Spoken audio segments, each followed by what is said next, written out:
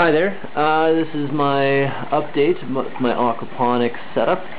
I've made a few changes. I'll just go over them briefly. I don't need to explain how aquaponics works in this video. As you can see, the fish are doing quite well. There's 5 of them. I think they're getting bigger. I have to compare them to the other video.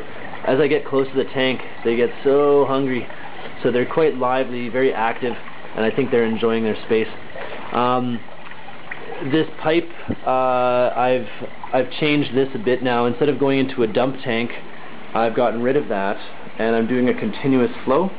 So now the water continuously flows into the new grow beds that I've also got. I've got 2 at the top here, so that hose splits off into 2. And the sprouts that you see there's lettuce here, the very thin ones. If you can barely see them there, right here, that's dill, and that's only, everything's a week old right now, so it's actually sprouting quite quickly. That's basil there, and then there's rosemary, and of course here's a mature basil plant that I transplanted only so that I could have, it would uptake some of the nutrients and the nitrogen from the fish right off the bat. I put this black netting here to contain those lava rocks, because they were floating around so much in my old grow beds, and so this keeps them in place. Plus the white rocks add a bit of extra weight and some pressure onto the sprouts, so that way they have something to push up against, which kind of simulates soil, I guess. The drains are very clear, they're flowing quite well.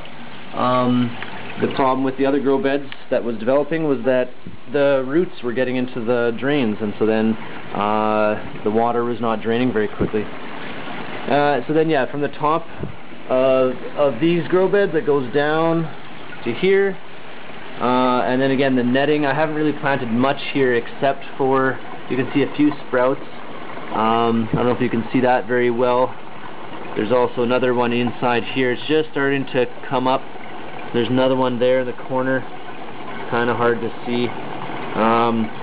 Anyways, these are all snow peas, and they're again only a week, not even a week old, and they're starting to sprout out. And I'm hoping to make them, I'm going to make them grow this way and take over this whole grid. If I can get some beans growing too, that would be great.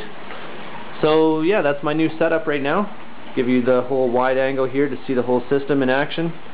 And it's a lot quieter than before, and it should make for a much smoother system.